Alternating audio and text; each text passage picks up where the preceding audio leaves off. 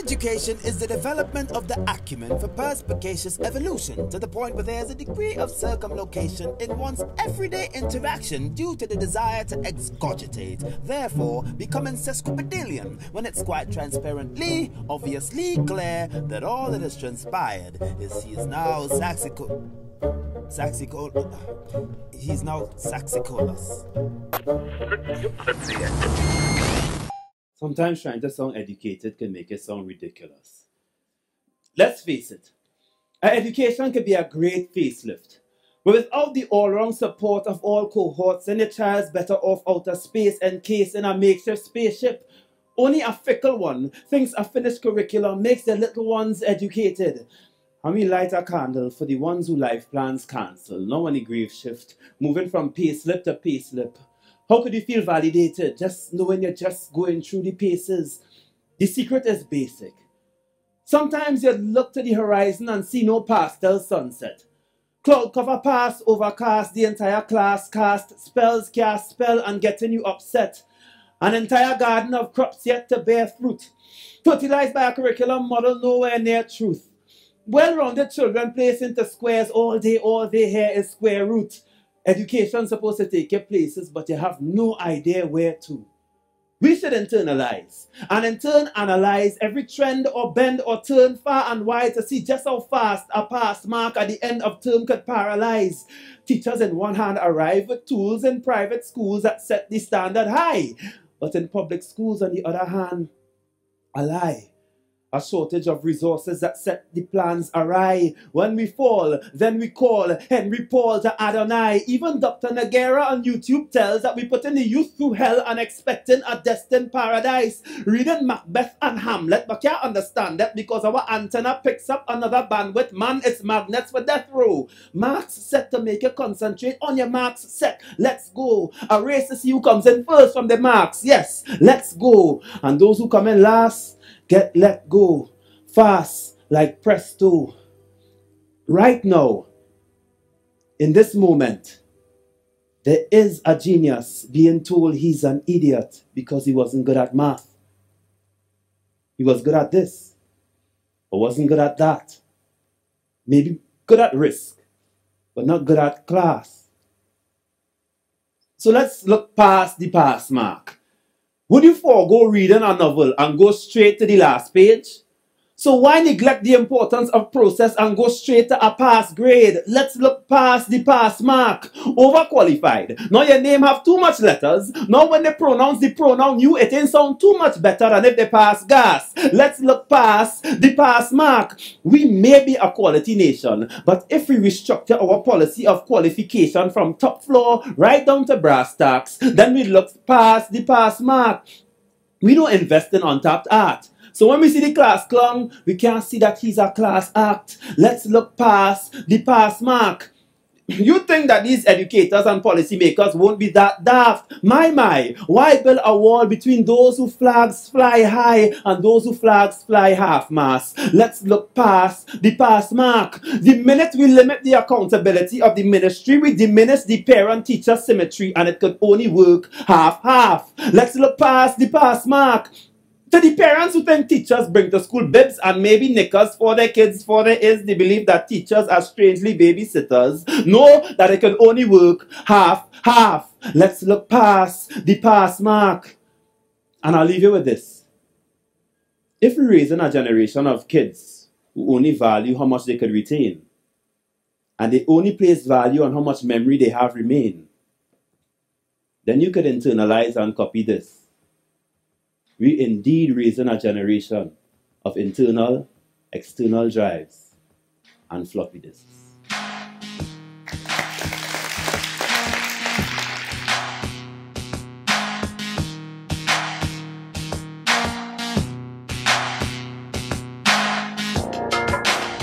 Good evening again, ladies and gentlemen. Did you love that? Yes.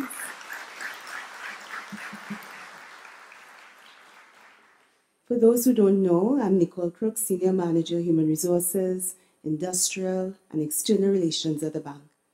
on behalf of the Governor, Board of Directors, management and staff of the Central Bank, it is my pleasure and honor to welcome you to the 32nd Dr. Eric Williams Memorial Lecture. The Honorable Prime Minister sends his regrets this evening, but he is very well represented by the Honorable Minister of Education, Minister Garcia. We welcome you and Mrs. Garcia this evening. We are honored.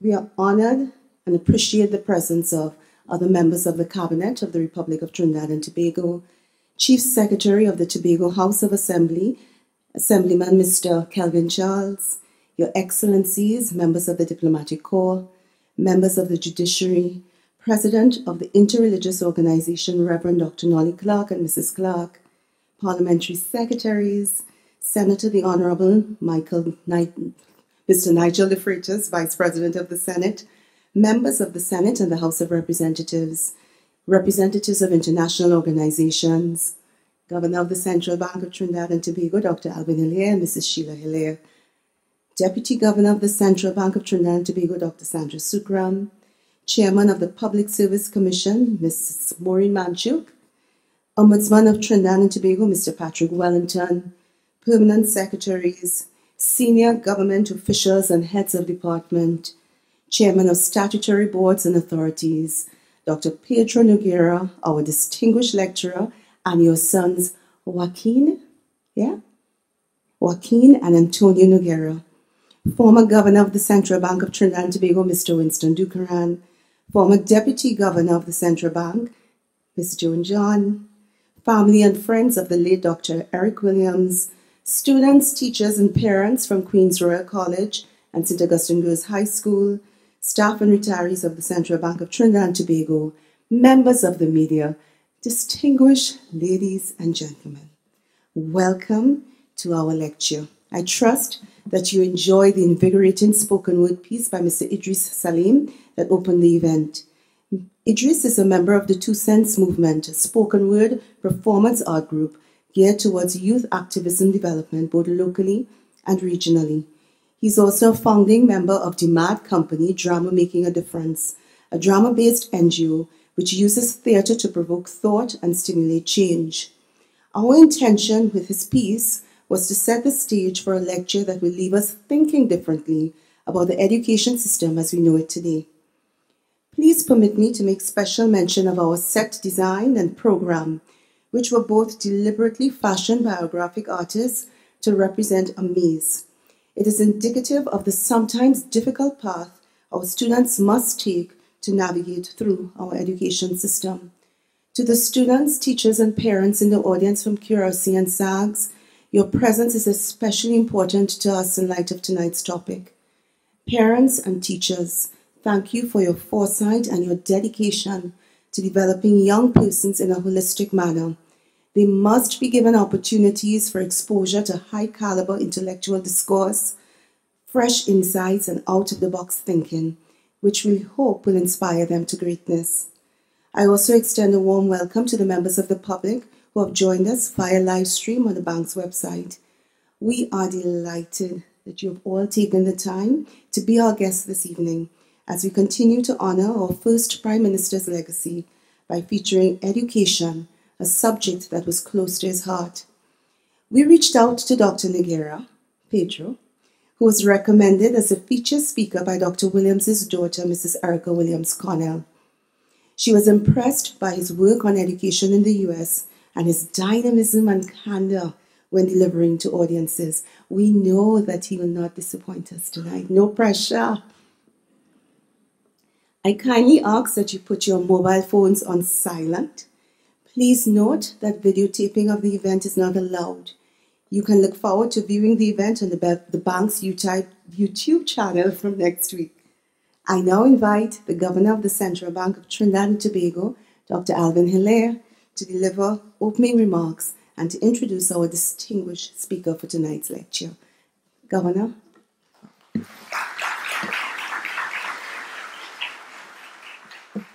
Thanks, Nicole. Let me start by saying, wow, wow, and wow. I mean, look at this set, look at the spoken word by Idris. It is really amazing and truly wonderful start to the occasion today. And I want to commend the staff members and all those who put this thing together. It's really remarkable. Thank you very much.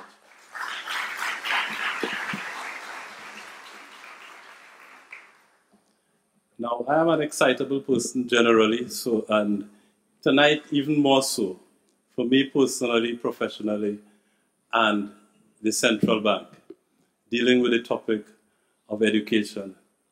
It brings me back to my good old days growing up as a youth in the second plannings in Duncan Street, Port of Spain, and having to focus on education. And I have to give a real tribute to the teachers at Nelson Street Boys RC and to St. Mary's College for my formative years. So I know sometimes we do things and we don't think about the educators who groom us and who look towards what we will contribute in later life. Of course, also we have our parents, and I was privileged to grow up under a strict disciplinarian, my mother, and who kept us in line. So everybody know that you don't mess with Miss Annie's children and her education. So I want to pay tribute to her. We have my sister here, Arlene, who would have gone through that, and my bigger sister, Annette, who is watching online. So hello, Annette. So it is important for us to focus on our education because this is what is a great level and is what will make us leaders of tomorrow. So I just want to start with that. So I know my staff sometimes panic when I go off course and they don't want me to extempo too much, so let me just get back to the matter of fact. So in terms of the salutations, Minister of Education, Mr. Anthony Garcia and Mrs. Garcia, members of the Cabinet of the Republic of Trinidad and Tobago, the Chief Secretary, Tobago House of Assembly, Mr. Kelvin Charles and Mrs. Catherine Charles, Your Excellencies, members of the Diplomatic Corps, Dr. Pedro Noguera, our distinguished lecturer, and your sons, Joaquin and Antonio, distinguished guests, ladies and gentlemen, and students and those listening to us online. On behalf of the Board of Directors, management, and staff of the Central Bank of Trinidad and Tobago, it is my very great pleasure to welcome you to the 32nd Dr. Eric Williams Memorial Lecture. We've been at it for some time. We appreciate and are honored tonight by the presence of those who I mentioned before. A very warm welcome to all of you. Thank you for taking the time to join us for this, one of the bank's major public outreach events, physically at the bank's premises here tonight or virtually online. We consider this annual lecture a true gift of inspiration for our society. Many of you attending this event would have been in this auditorium before, listening to distinguished lectures that discuss aspects of Dr. Williams' work and legacy, as well as a wide variety of topics of importance for debate and discussion in Trinidad and Tobago and the wider Caribbean. A couple of years ago, we heard from Sir Hilary Beckles when he gave a passionate presentation on the university sector and economic development in the Caribbean. And many of you would have been here for last year's lecture when Dr. Carrie Fraser spoke brilliantly on Chagaramas and the Caribbean identity, with specific emphasis on the diplomatic legacy of Dr. Williams. In this edition of the Distinguished Lecture Series, we focus on education and society. The subject of education is one that has engaged and at times troubled many of us, parents, educators, and students who care deeply about our nation's present and future. We heard from actor and spoken word artist Idris Salim at the start of tonight's program, speaking with passion about how our education system is losing relevance for many of our children. Our Ministry of Education, too, is constantly working on ways to refine the system to address our specific needs. We all know Dr. Williams' famous words to school children on the eve of independence. You carry the future of Trinidad and Tobago in your school bags. And while this continues to be true, we must be able to adjust and recalibrate how we look at education so that in a dynamic, complicated, and ever more connected world, we meet the needs of all our children and exceed our goals for the future of our nation. Moreover, the Central Bank and National Financial Literacy Program's financial education drive is encapsulated in our frequent quotation from the mighty Sparrow himself, from over 50 years ago, to young students: to earn tomorrow, you've got to learn today. With these thoughts in mind, it is my great pleasure this evening to say a few words of introduction about our presenter, Dr. Pedro Noguera. Dr. Noguera is a sociologist, born in the US, the son of a Jamaican mother and Trinbagonian father, so we'll claim him tonight, whose diverse family background includes Tobago, Venezuela, Panama, Barbados, Guyana, and Haiti, making him a true Caribbean man. Currently, Dr. Noguera is Distinguished Professor of Education at the Graduate School of Education and Information Studies at UCLA. His research focuses on the ways in which schools are influenced by social and economic conditions, demographic trends in the US, and regional and global developments. He is a sought-after presenter and has spoken on topics such as, are we failing our children? We can't wait for permission to do the right thing, and education for a changing society, which are currently all available online. Dr. Noguera is the author of 12 books, his most recent being Race, Equity, and Education, The Pursuit of Equality in Education 60 Years After Brown, and he has published over 200 articles and monographs.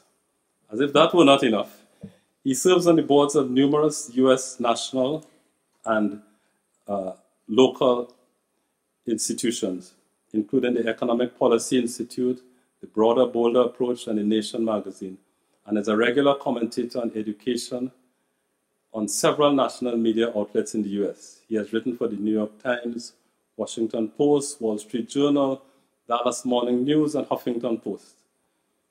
I don't know if he has time to do anything else, but he has previously served as a tenured professor and holder of endowed chairs at New York University, Harvard University, and the University of California, Berkeley. From 2009 to 2012, Dr. Noguera served as a trustee for the State University of New York as an appointee of the governor. In 2014, he was elected to the National Academy of Education. He recently has received awards from the Center for the Advanced Study of the Behavioral Sciences at Stanford University, from the National Association of Secondary Principals, and from the McSilver Institute at New York University for his research and advocacy focused on fighting poverty. His record speaks for itself.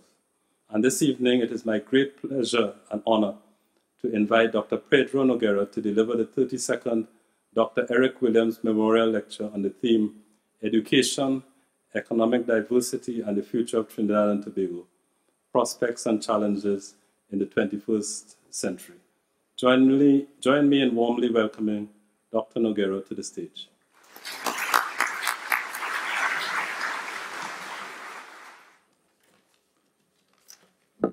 Good evening. Cabinet Ministers, Chief Secretary of the Tobago House of the Assembly, members of the Diplomatic Corps, Governor of the Central Bank of Trinidad and Tobago, Dr. Alvin Hilaire, and his wife, Ms. Sheila Hilaire, Deputy Governor Dr. Sandra Sukram, and other members of the Board of Directors, distinguished ladies and gentlemen. It is truly an honor to be here and to have the pleasure and privilege of delivering this 32nd lecture in honor of Dr. Williams. I have deep roots in Trinidad, so deep that not only did I bring my two sons, but I brought a brother and a sister who live here, and my roots are so deep that they even connect to Dr. Williams himself. We married into the family, and so I feel a very strong connection very much at home, and I want to thank all of you for joining us this evening. I wanted to make sure you could see that. I thought a lot about my visit and the message that I needed to share with you, because although I haven't been to Trinidad as often as I would like, I often get reports and hear news and the developments. And much of what I hear concerns me. about the quality of life in the state of the country. And as a proud person of Trinidadian heritage, so proud that when Trinidad defeated the United States and preventing them from entering the World Cup, I was one of the few that was celebrating, even though it didn't mean that Trinidad would be in the World Cup.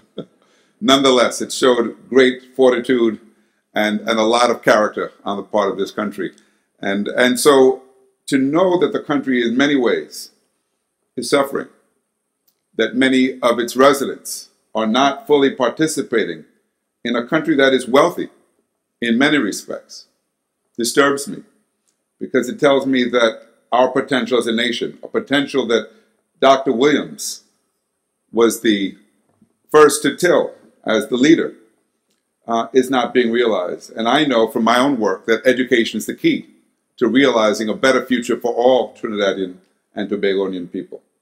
And so it's with that spirit in mind that I come to share this message. I want to start by saying that anyone who has studied the life of Dr. Williams knows how important education was to him, because long before becoming a statesman and entering politics, he was an established scholar.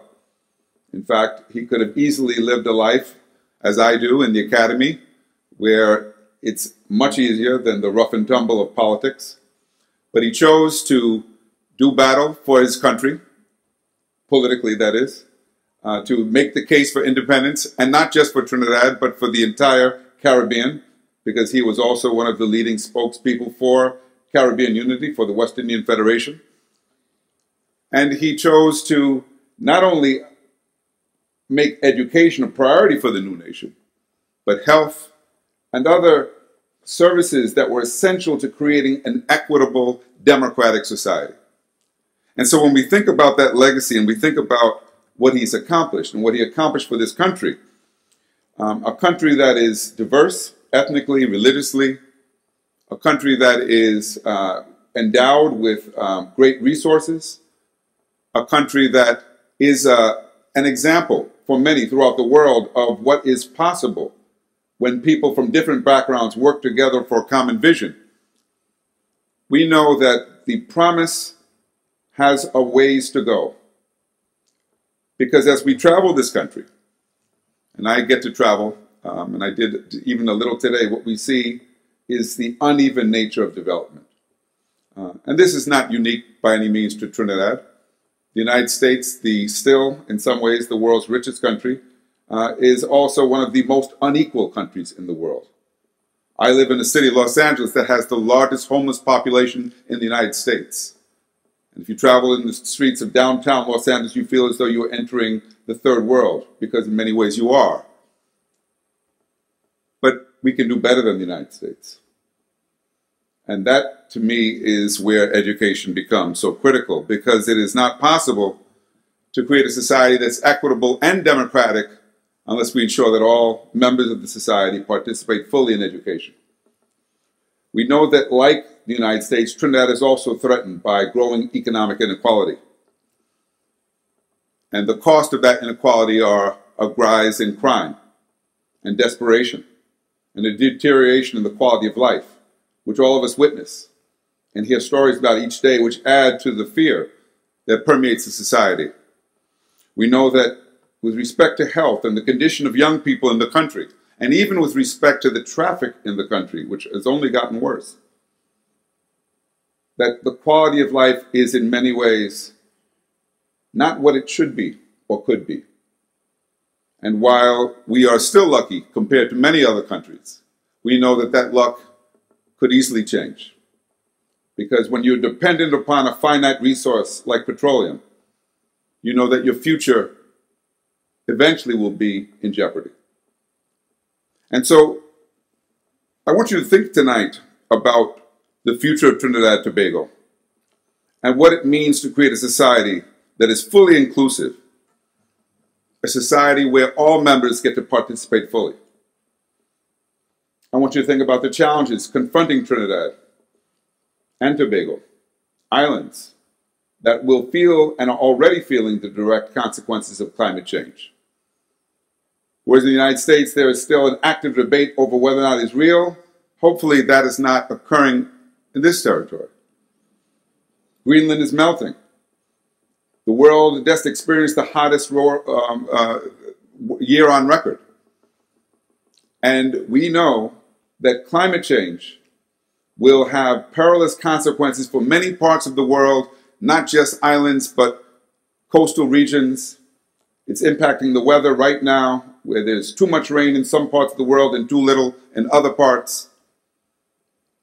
And we know that simply wishing it away will not solve the problem, or hoping that future generations will do a better job at confronting it.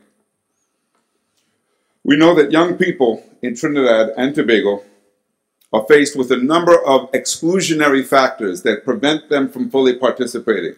And I must be clear that we know that it is still the case that our best and brightest, in many cases, continue to do well, to excel.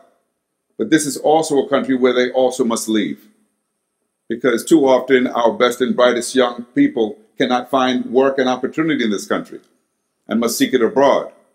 And we have to ask ourselves, can a country that continues to send so many of its talented people abroad ever completely fulfill its potential?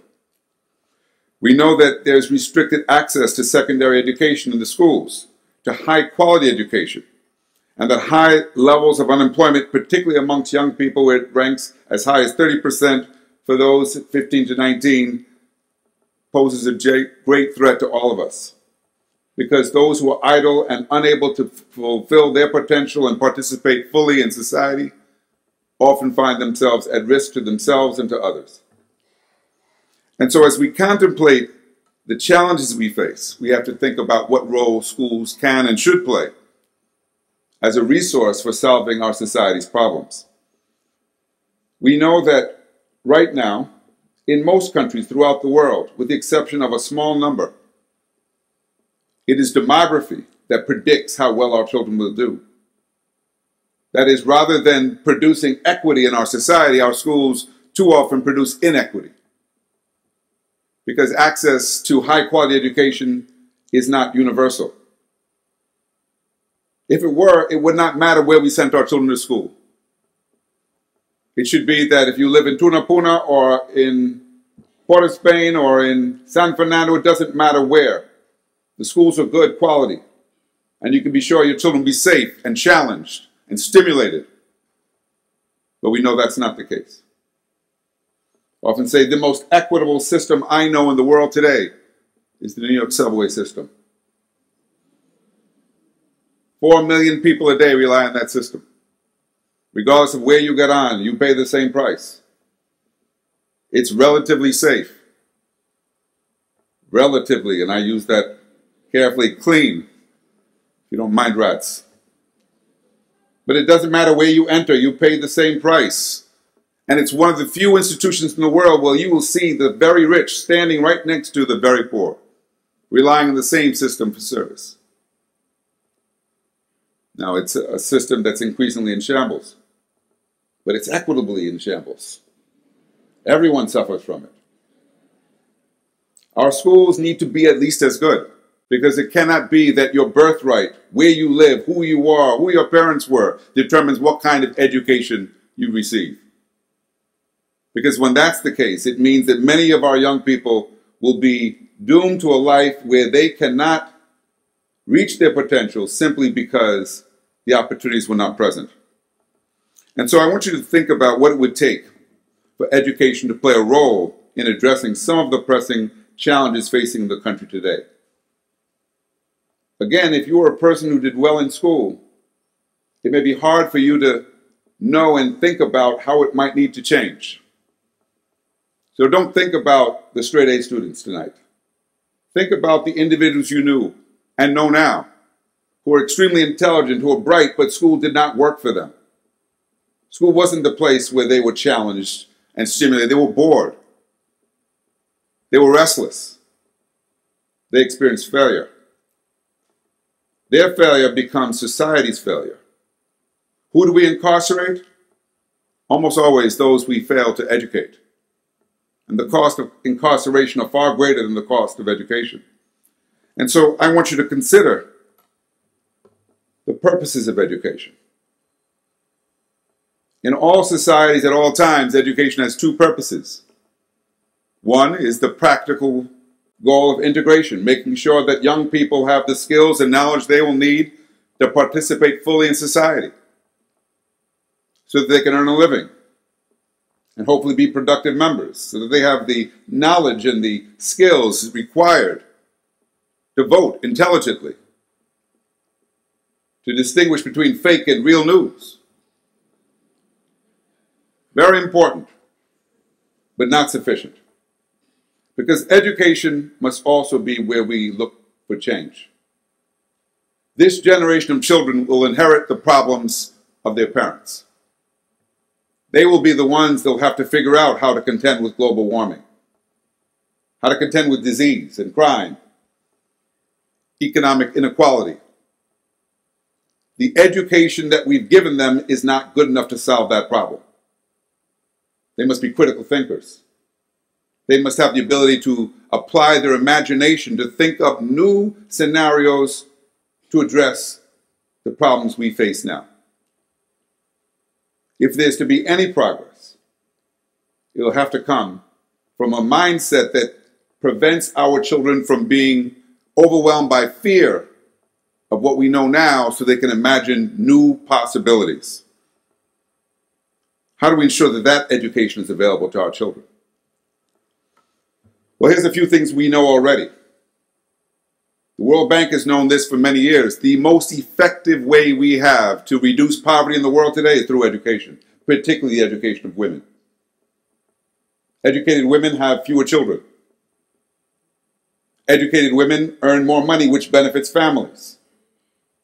And unlike many men, educated women spend their money on their families.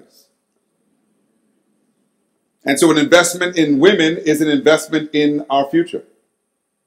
What are we doing to ensure that girls are getting the education they need to participate fully in our society? We know that when we make strategic investments in people, in economic opportunity, that too is the best way to reduce inequality and poverty.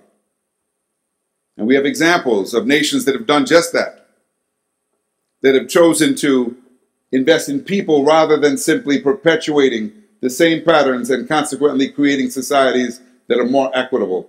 And I could cite places like Canada and New Zealand, but I could also cite places like Cuba and Sri Lanka that have made these kinds of commitments to education that show us that it is possible to create a more equitable society without leaving anyone behind.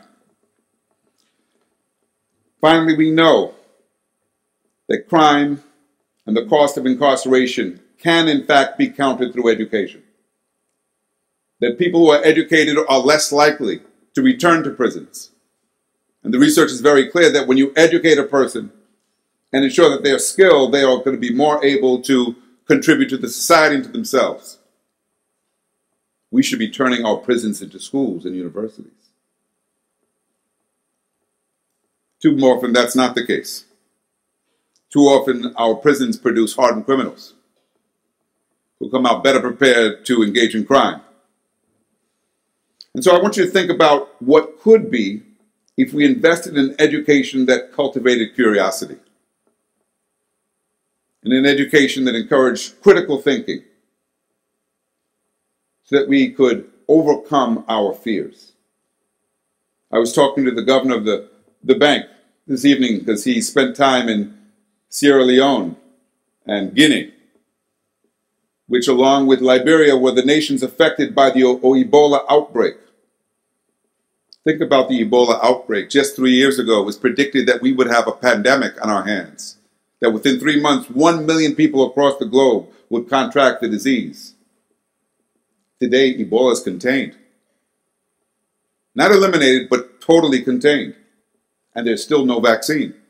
How did that happen? Well, as some of you recall, when the outbreak occurred, there were some who called for quarantine. Quarantine those countries. Keep the people there. Don't allow them to travel. Don't let them in your countries. We had a nurse that came from Liberia to Newark Airport, and the governor of Newark, of New Jersey, put her in a tent in quarantine for several weeks. The fear was that great that the disease would spread. But while others were fleeing, some said, no, the way to solve this is to go to those countries, to educate the people about how to deal with this disease. One of those individuals was a leading epidemiologist who happened to come from Liberia, the very neighborhood that was ground zero for the disease. Dr. Masoka Fala, he said, if people don't trust you, they'll hide the body and you'll never know, and Ebola will spread. They've got to trust you, but we don't have the luxury of time. And so within a few weeks, they created a public health system where none was. They relied on trust to educate people and to counter the fear. Now, I bring up this example because it's rare that we celebrate our victories, but we should celebrate the victory of Ebola, shouldn't we? But we should also understand how that victory was possible. Because trust is a resource that costs very little to generate. Trust and education can save lives, and we have numerous examples that when we cultivate a sense of agency in people, a belief that they have the power to control their lives and make wiser choices, that they can, in fact, change their circumstances. And I'm not naive about this because I know that there are real obstacles. There are structural and there are cultural obstacles that get in the way for many of us, that prevent us from achieving our potential. But I also know that throughout history, there have been examples of individuals who've used education and who've demonstrated agency in their lives. Now, one of the best examples I can think of is Harriet Tubman, who I'll come back to in a moment, who, despite the fact that she was illiterate, literally freed more people from slavery than anyone in the history of the United States. She had agency, not to be confused with grit. Now, my colleague Angela Duckworth, a psychologist at University of Pennsylvania, won a MacArthur Genius Award for her seminal research on grit. And I give her credit because I would say it's remarkable that you will get a Genius Award for saying people should work hard. I thought that was an old idea. I didn't know that was worthy of an award. But here's what I know. Working hard by itself does not get you very far. In fact, working hard without opportunity can leave you just tired and broke. Agency is not the same as grit. It includes grit, it includes effort, it includes persistence, but it also includes critical thinking, strategizing about how to overcome barriers. It also includes the possibility of collective agency, because sometimes it's not simply about what we do as individuals, but what we can accomplish collectively. And as we saw in West Africa and Liberia and elsewhere, when we are organized collectively to educate ourselves in our interest, great things are possible. And so I want you to think about, what are we doing to cultivate agency? Harriet Tubman, as I said, was often underestimated. She was not even 5 feet tall. She was disabled. She had sleeping sickness. She would pass out sometimes. She used to cross-dress. And so people didn't assume that this woman, this small person, could be so dangerous, until finally they realized, no, she's dangerous. In fact, sometimes she carries a gun. She became a spy for the Union Army. And when she retired later in life, living in Schenectady, New York, married to a man 30 years her junior, they asked her, Harriet, how did you manage to free so many people? She said, I could have freed so many more had they not been afraid. And so agency is real, and the examples are also real. I saw that example when I was in South Africa just a few years ago, visiting Sapphire Roads Primary School. Sapphire Roads is in a township outside of Port Elizabeth, and the townships in South Africa, for those of you who haven't visited, are far more desolate than even the poorest communities we know here in Trinidad and Tobago. Because we're talking about sometimes thousands of people upon each other, living under desperate conditions. In this one community, over 50% of the children were orphans. Parents died of AIDS. And my friend, Bruce Dammons, featured here in this picture, was assigned to be the principal by the Ministry of Education. And he wisely realized when he got there that he'd been set up to fail. And so he wisely turned to the community. And he threw a party. He threw what he called a Thanksgiving party where they had food and music. And people came. And they asked, why are you throwing a party and thanking us? He says, well, I'm thanking you in advance for the help you're going to provide me. Because I can't fix the school by myself. And they explained the problems facing the community. And they said, well, we'll work with you.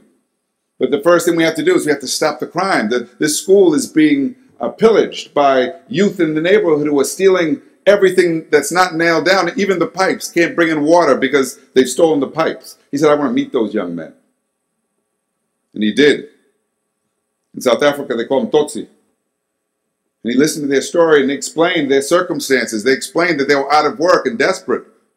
They didn't have malice toward the school. They just were faced with very few choices. He said, why don't you work with me? You can provide security for my school. I'll give you free housing in exchange. Today, the school is safe because those who used to rob and pillage the school now protect it. He turned to the mothers. He said, you know, we have to do something to get kids back to school because children weren't showing up. Teachers were barely showing up. And they said to him, well, the children are hungry. They don't have enough to eat. Many of these kids are living on their own, have no parents. He said, why don't we feed them? Look at all the land we have here. Why don't we have a garden at this school? Today they do. They not only produce food, vegetables, they have goats and chickens. And it's a thriving garden staffed by the same parents at the school, the same mothers who also now get enough to feed themselves and the community. They have classes for parents in the community on how to raise children because they know that many of the parents themselves are struggling. There's a clinic staffed by parents. And I visited the clinic. And I discovered that all the parents there were untrained. I said, what do you do when children are actually sick? He said, well, usually we just give them a glass of water and tell them to lay down. He said, half the time it works. He said, when it doesn't work, we have to call a real nurse. But the point is they're not waiting for help. And the reason why they're not waiting for help is because help is not coming. They're taking matters into their own hand. And because they have, the children are back and the school is thriving. It is now one of 15 schools that is a model based at Nelson Mandela University in Port Elizabeth called the Community School that draws on the resources of communities to support schools because the government has failed to do its job. And I was there and I met with this leadership council. I kept asking, why do you volunteer at this school? And one of the women said, well, I wasn't doing anything anyway. And my children are here. And now because I'm here and we're here, this school is thriving and people like you come to visit. And while I was there, they were making signs to protest against the ministry because teachers had not been paid for several weeks. And the principal, Bruce Dammons, was also making his sign. I said, you're going to protest too? He said, absolutely. You know what happened to the last person from the ministry when they came to visit? They locked them in the closet. He said, I want the people to know I'm on their side. I don't work for the ministry, I work for the people. They have generated social capital to save themselves. They understand that power need not come merely from those with wealth and political power. It can come from people too. And so we need to figure out how to generate social capital in our communities, a sense of ownership over our schools because our children and their futures are at stake. Our schools must become assets to their communities, which means aside from offering the minimum in terms of education, they have to be places where our children know they're safe, where families know that they can receive assistance if they need it, where communities can take pride in knowing that that school is a beacon of hope. Because when this occurs, and when young people are connected to mentors who can open doors, great things are indeed possible. And so I want to give you some examples of schools like these. This individual in the picture, David Banks, is the founder of a school in the Bronx, Eagle Academy. David was an attorney in New York City, working in the criminal justice system, and he was tired of seeing so many young men locked up for crime and losing their lives to violence, gang violence. And he decided he was going to leave the law and go to education. He said, I want to create a school that's more powerful than the streets. First time I learned about Eagle Academy was on the subway. And those of you who've taken the subway in New York City know the worst time to take subway is when school lets out. Because it's usually very crowded and lots of noisy children. And there I was, headed uptown, and I see 3 young men with ties. Not like me, but with ties. And I see one offer his seat to a pregnant woman. And I assumed that they must be Mormons in the neighborhood. And I went to approach them and said, no, we're not Mormons. We are from Eagle Academy. I said, Eagle Academy? I said, yes, we're coming from the Museum of Natural History, headed back to the Bronx. I said, well, where's your teacher? They said, we know how to get to the Bronx ourselves. We do it every day. I said, well, who taught you to give up your seat like that? I said, well, that's the Eagle Way. I said, the Eagle Way. So I need to learn more about the Eagle Way. And so I arranged a visit. And David gives me the tour, and then you should know that the school is located right next to the courthouse. So every morning you can see men in chains being arraigned in the courts. But this is a school that's a beacon of hope. And their strategy for countering the streets is to keep these young people so busy they have no time for gangs. So the school is open from 7 in the morning till 7 at night. And aside from offering the core subjects, they also offer things like fencing. And those who fence here know you should never fence in shorts. It's very dangerous. But it's not just fencing, it's martial arts, it's music, it's theater. Because the research shows that when young people are involved in music and theater and sports, they do better academically. And when they pair those young people with mentors who can introduce them to fields, then young people start to pursue their education and to grow up with a sense of confidence about who they are and where they're going. And here's a very basic truth about children, isn't it? Children who think they're going somewhere behave differently than children who think they're going nowhere. And so I got to see the robotics team in action. We have a program in the United States called US First, where they have teams that develop robots and they compete with each other. And I was asked to be a judge. Now, I know nothing about robots, but there I was at the Javits Center with over 3,000 young people competing. And I found out the young men from Eagle Academy had come in 6th place. Now, that wasn't good enough to go to the finals. Only the top 3 teams went to the finals. But I went to tell them the news, and they began to celebrate. I said, well, 6th place is good. They said, it's real good. I said, explain to me how you built the robot. And one of them took out his notes to explain the physics behind the robot. And I hadn't taken physics in a long time, so I was very impressed. And I said, well, who helped you build the robot? They said the first person to help us was our custodian. I said, the custodian helped you build a robot? They said, yes. He got us the parts. We don't know where he gets the parts from, but whenever we need parts, the custodian comes through. I said, who else helped you? They said, our science teacher. And there's a man sleeping in a chair. I said, wow, he looks out of it. And then he woke up. He said, I was up till 3 in the morning with these kids. I said, you guys were up till 3 in the morning? He said, these young men have been up every evening with me because I have the keys for the last 3 months, weekends. I said, you guys work evenings and weekends. Do you get paid? He said, no one gets paid. I said, why do you do it? Because, he said, because of the passion they now have for what they're doing. I said, well, you're not going to get to go to the finals. What do you want to do next? And all 11 of these young men said they want to be mechanical engineers. Now, what's fascinating about that is these are young men who come from neighborhoods where there are no mechanical engineers. It's hard to aspire to something you've never seen or been associated with, isn't it? Except that now they're in a school that actively cultivates those dreams and is not afraid of their energy. Because they know they're working with young men. And young men like to move. And so movement is a part of their learning. Active learning, not passive learning. Why? Because when they are allowed to interact and learn, they're actually learning the way they learn, rather than learning the way they are told to learn. And because they are, the school is thriving, and despite the numerous obstacles they face, because they haven't changed the conditions in the community or in their homes, what they have done is to create a school that promotes resilience.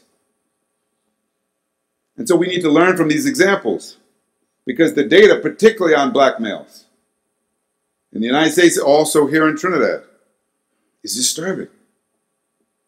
In every category we associate with failure, overrepresented. And in every category we associate with success, vastly underrepresented. How do you change that? Well, there are schools that are showing it can be changed.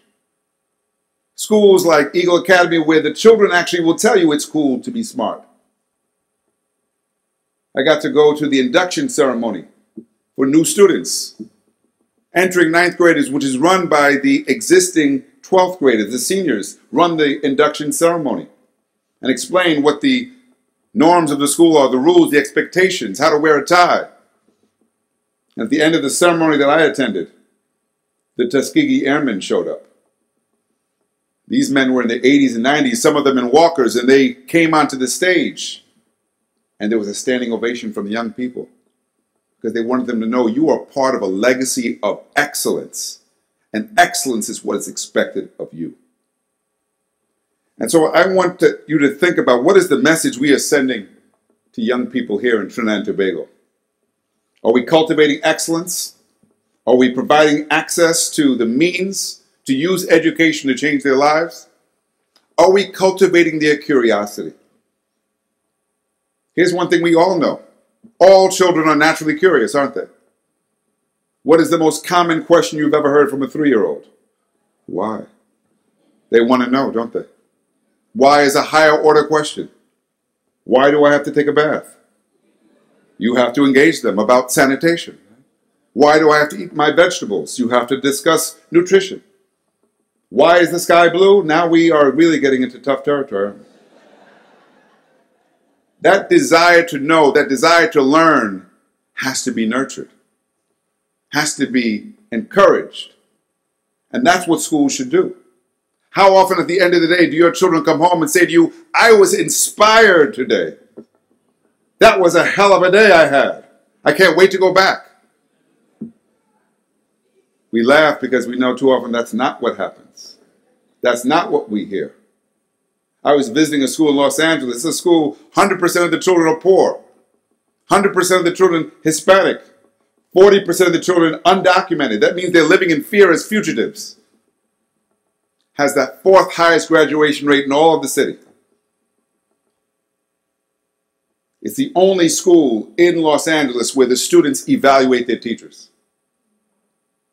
I met with the teachers and I said, what's it like to work at? They said, it's great. This is a school, very little turnover from teachers. They said, we work together. We plan lessons together. I said, what's the hardest thing about working here? Said, the feedback from the students. They don't hold back. They really tell us. One girl told me, I have a teacher who hasn't talked to me for 2 years because I told her she was disorganized. But she's gotten better and we're on speaking terms. I asked the students, I said, how often are you inspired by what you learn? They said, every day. I said, I don't believe you. What did you learn yesterday? Girl shut up her hand. She said, yesterday we learned about the forced sterilization of women that was occurring in the United States in the 1930s. I was so disturbed, I went home and talked to my father about it. We spent 2 hours discussing it, doing more research to understand how this could have occurred because of eugenics. You know what happens when our children get a good education? They want more. It feeds a hunger to learn. That's what we should be doing in our schools today. So to address the challenges facing our society and the world, our children will have to be critical thinkers. And they're going to have to learn to use their creativity and their imagination to solve problems. The problems have to be part of the curriculum. Our education has to be relevant to our lives and to our society. Otherwise, we will continue to see young people who show up in body but not in mind, who are not stimulated and challenged, and even if they are succeeding, do not have that intrinsic desire to continue to learn on their own. So I want you to think outside the box with me for a moment, because I know that so often we are caught up in doing things the way we have that we sometimes don't stop to ask, are we going about it the right way? Is there another way we could approach this? That's a question I often ask. Positive deviance has been shown to be a very effective way to generate solutions to perplexing problems. Some of you may know Chicago has been in the midst of a crime wave that has befuddled many people. The murder rates are rising even as they've declined in big cities like New York and Los Angeles. The largest housing project right now in the United States, in New York City, in Queens, has not had a murder in over a year. I know the individuals who've been leading the effort to keep peace. They're all ex-convicts. Because they decided that the best way to maintain peace is to empower those who might otherwise undermine it, to have them be the peace builders, to train them, to educate them, to employ them. And it's worked. And so we brought them to Chicago to try to share the message of what's working. But we know that too often, even when people are confronted with what works, their ability to imagine how it could work here is limited. So limited that they are not even willing to try things that are cost-free. A colleague of mine decided that he wanted to do something about the murder rate in Richmond, California, which had one of the highest murder rates in the country. Working with the epidemiologists, criminologists, they decided who are the individuals most likely to commit crimes. It turned out there were about 75 individuals between the ages of 16 to 25. So let's invite them into a meeting.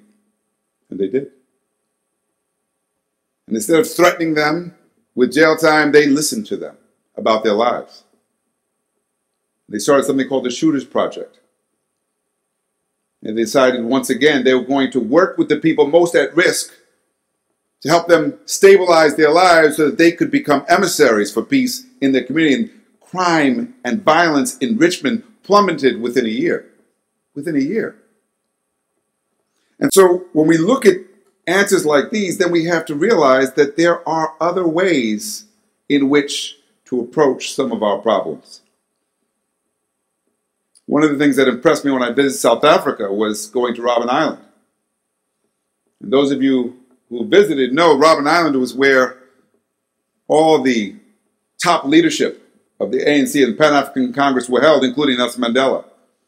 Mandela spent 21 years in Robben Island, 7 years in solitary. He was given a tour of the facility by a former inmate and explained that the prison was designed to destroy those who were held there. He said, they created this to break us, and it became known as our university. I said, how could a prison become a university? He said, well, those who were educated started to educate us. People like Dennis Brutus, the poet, and people like Nelson Mandela, the attorney. He said Mandela was so smart, he won over the guards. So there was one guard, this one featured here in the picture, whose family was losing their home, being evicted. Because Mandela was a lawyer, he counseled him on how to deal with the eviction. And in the process turned an Afrikaner racist into an ally who began to bring books and information into the prisons so that the inmates could be educated and so that the next generation of leadership could be developed. If you can turn prisons into universities, what can we do with our schools? What is preventing our schools from being places that promote the kind of knowledge and education that will allow our young people to contribute to solving the problems that they face in our society and the world?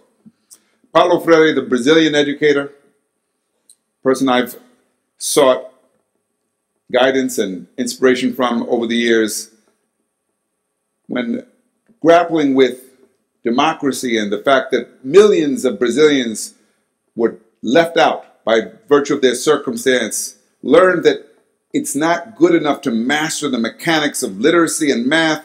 We have to learn to read the world.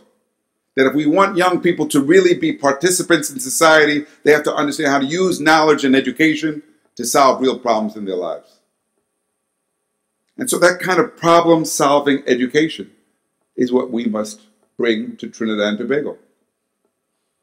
And I'm so glad the Minister of Education is here, because I know that the potential, the ability is here right now to make this happen, because I see it happening in many places.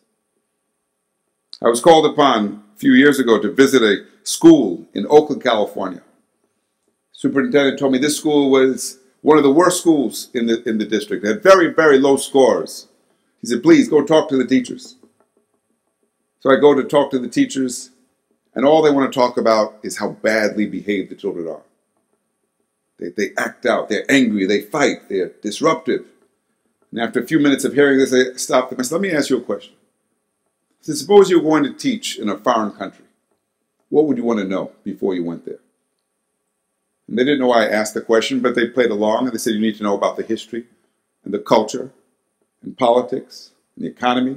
I said, why? They said, because if you don't know those things, you might find that you're not really able to be an effective educator because you don't understand the context. I said, okay, so context is important. I said, yes. I said, well, how many of you know anything about this community where you work? And although some of them had worked there for over 20 years, they didn't even know where the supermarkets were. They didn't know if there was a library there. I said, let's go. Let's go on a bus and take a tour. We took a tour of the community. We saw the supermarket and the library and the parks. We even saw some of the children playing, waved, surprised to see their teachers. We got back to the school, and almost every teacher said the same thing. He said, why did you do that? Those people were staring at us. We felt like tourists. We thought you were going to help us. And you have us going on bus rides. Wasn't what I expected. But a new teacher on the bus trip said, I saw something very interesting. I said, what's that? She said, I saw that many of the homes in this area have gardens. I said, well, why is that interesting? She said, well, I teach environmental science. And now my suspicion is that the soil is toxic. It's contaminated with lead because this is an industrial area. And if people are eating the vegetables from those gardens, the children are probably being contaminated with lead. I said, well, what are you going to do with that? She said, well, I teach environmental science. I can do a whole unit around the effects of lead in the environment. So her colleagues are looking at her like, who is she? Where'd they get this teacher? And I decided I'm going to sit in the class, and I sit in and I observe as the children learn about the effects of contaminants from the air and how it gets into the soil and what happens when children eat vegetables that are exposed with lead and water exposed with lead. And then they get kits to test the soil in the community and to plot the areas that are toxic and start to make correlations and discover, lo and behold, that where there were once foundries and factories, the soil is in fact contaminated. And they produce a map showing where the toxicity is greatest.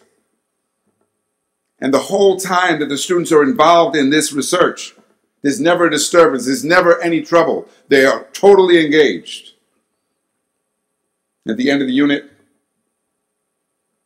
teacher's very pleased at how successful it's been. She tells the class she's got to go on, and boy raises her hand. She said, what's going on? He said, we can't go on.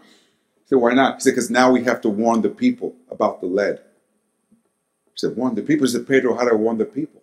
I said, I don't know how to warn the people either. I said, but I do know the county health commissioner. So together we went to the commissioner and explained about the research the students had done. And he was shocked because the only thing he'd heard about those students was how bad they were and how bad the school was. He said, I'd like to come and hear them present their research. I said, let's go together. And you should see the young people shine when they get to explain their research and show the maps they've created of their community and describe what they've learned. And the commissioner is so taken, he says, well, I'm going to send out a notice warning every neighborhood, every resident in this neighborhood about the dangers in the soil, and I will offer anyone who wants it free topsoil for their garden. And the young people cheer. What did they really learn? They learned more than simply how to prepare for a test, didn't they? They learned about the power of knowledge to solve real problems. In fact, some of them will now want to become scientists because they now understand its utility, its value to their lives. What are we doing to inspire this generation of Trinidadian and Tobagonian children? Think of the potential. Trinidad has such a proud legacy. Last night we were spending time thinking about all the many artists and intellectuals and scientists and writers who've come from this country. Imagine if there were schools like a Beryl McBurney School of the Arts in Woodbrook that was using the arts to engage with them. We know, and the research is very clear, the arts is one of the most effective ways to engage. What about a school of ecotourism in the National Reserve in Tobago, or Naipaul Lovelace School of Creative Writing and Tranquility, the same Tranquility government school that Naipaul attended. We can transform our schools. If you can transform prisons, you can transform schools. And so my challenge to you tonight is to think about the possibilities. Education can be a resource for a better future. But chances are it's not the schools we have now. Right now, we expect young people to learn the way we teach, and if they can't do it, we blame them. I would say in too many of our schools, we don't teach children the way they learn. Most children don't learn like this, sitting still and listening to someone talk. They learn by doing. They learn by interacting. They learn by making mistakes. And ultimately, they learn through mastery. We need to make sure that we create schools that are worthy of this country. Schools that can help solve the problems facing this country. We take great pride in so many things. In the United States, we take so much pride in football, basketball. That's why they're so upset about them kneeling at the national anthem. Football is so sacred. How could you kneel? As if kneeling were an act of disregard. But I go to cities where they invest public dollars in football stadiums and no dollars in their schools. The future of our societies will be determined by what happens in our schools. That's how important it is. And so as you think about the future,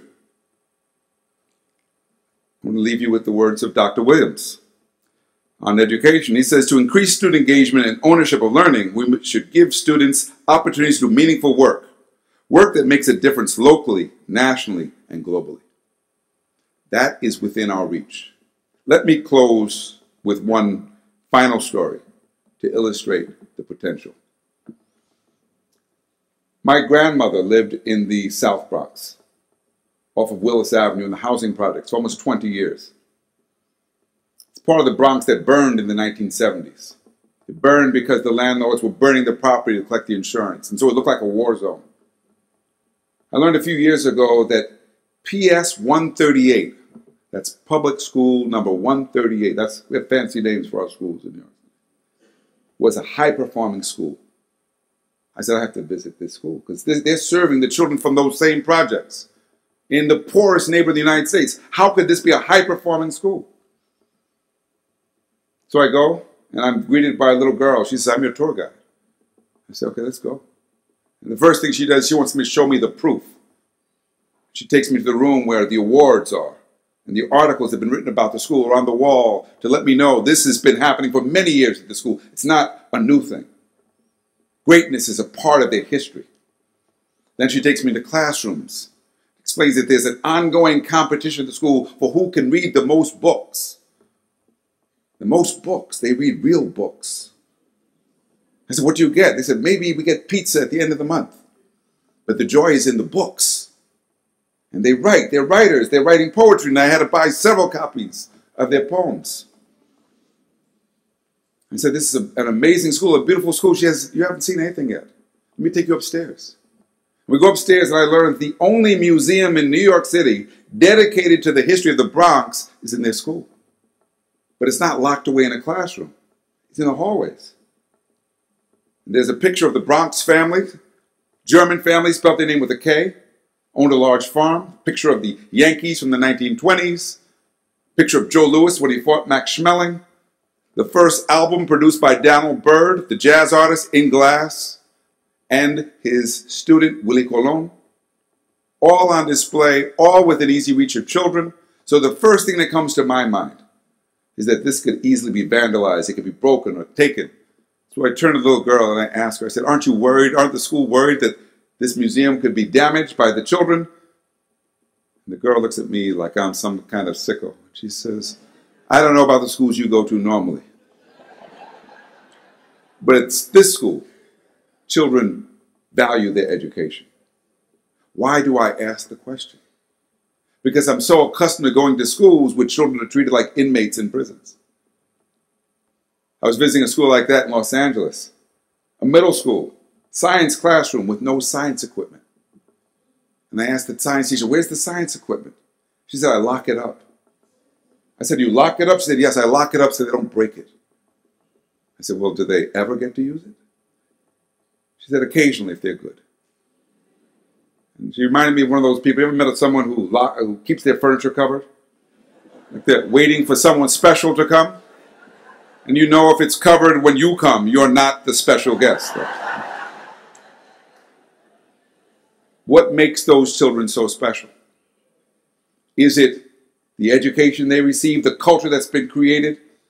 Absolutely. Here's what we know. Poverty is not a learning disability. There's absolutely no evidence that because people are poor, they cannot learn. Let us not use excuses to keep us from doing what is within our reach and in our interest. Trinidad deserves excellent schools.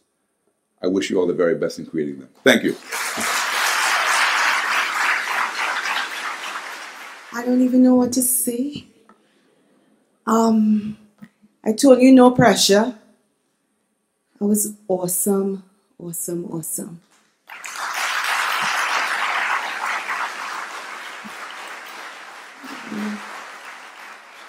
We feel inspired. And we want to celebrate that victory by presenting to you a token from the bank. So this is where I give directions. So gentlemen, Governor and Dr. Noguera, if you can come forward onto the stage so the paparazzi can get proper pictures.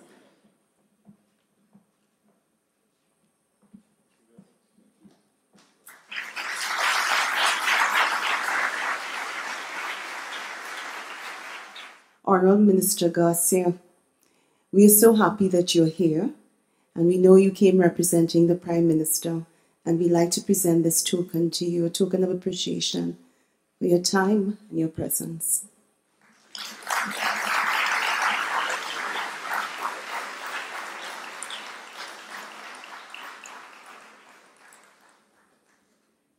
Governor, can you please present this token to Mrs. Garcia?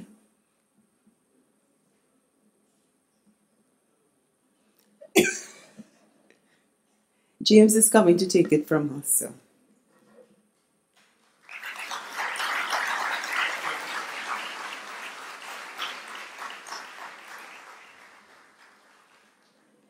I'd like to ask Dr. Supram, Deputy Governor, to come center.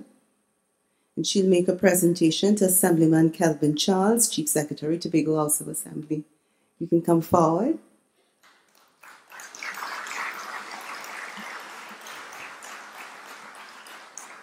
Thank you for coming. We who work here with this governor know how much time he spends here working with us. And his wife obviously understands that and makes some sacrifice, and we just want to appreciate her. Sheila Hilaire, Mrs. Sheila Hilaire, can come forward.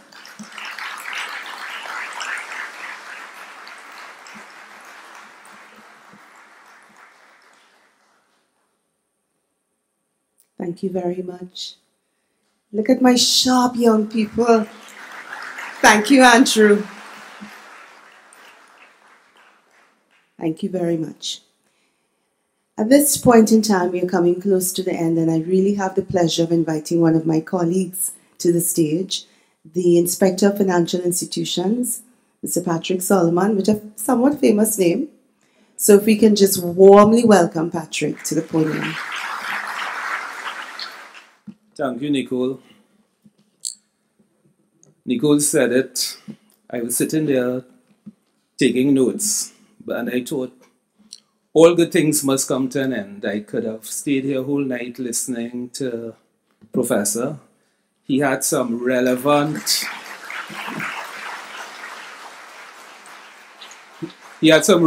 examples. And you know, once somebody is comfortable with what they do, it is easy to communicate. Good evening, ladies and gentlemen. This is my responsibility to bring our lecture to a close and to express our appreciation to everyone who has made tonight's event a success. To Governor Alvin Hilaire and Mrs. Sheila Hilaire, thank you for hosting this very captivating lecture in honor of Dr. Eric Williams. We would like to express our sincerest gratitude to our feature speaker, Dr. Pedro Noguera, for a most informative and thought-provoking presentation. We are truly appreciative of your invaluable contribution to the legacy of Dr. Eric Williams. We need to give special thanks to the family of Dr. Williams, who continue to support this lecture series. We thank all our suppliers and everyone who helped make this event so memorable. The builders of the set, could you give them an applause for the... and our in-house designers for creating this maze, and Mr. Salim for his spoken word performance that was so appropriate for setting the tone of the lecture. Thank you to those who are providing catering and entertainment services for the reception, and to the team who work on this outstanding opening production. Thank you, our guests, for your overwhelming response and your undivided attention. That was easy tonight because of the lecturer that we had. We could not have such an event without your presence. To the schools in particular, thank you for encouraging your students to participate in our lecture series. We hope that we have enriched your lives and encouraged your interest in history and the future of our country as it pertains to education. Who knows? Maybe you may be the catalyst for change to the education system as we know it. And we got a lot of ideas of what we can do to make sure that the education is relevant and utilized. I would also like to thank at this point the Senior Manager, Human Resources, Industrial and External Relations, Mrs. Nicole Crooks, and the External Relations Department for the efficient and successful coordination of this evening's proceedings.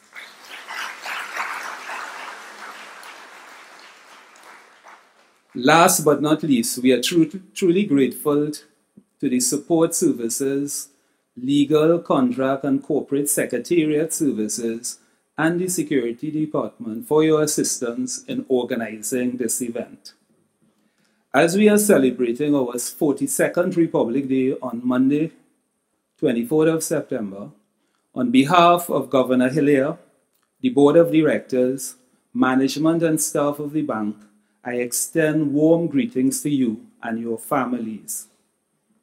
We have come to the end of the official part of the evening. I now invite you to the reception. Please remain seated as we allow the persons in the first two rows, stage center, to exit the auditorium. Our ushers will then guide you to the main concourse for the reception. Please enjoy the rest of the evening's proceedings. I now invite the first two rows to proceed out of the auditorium. Thank you.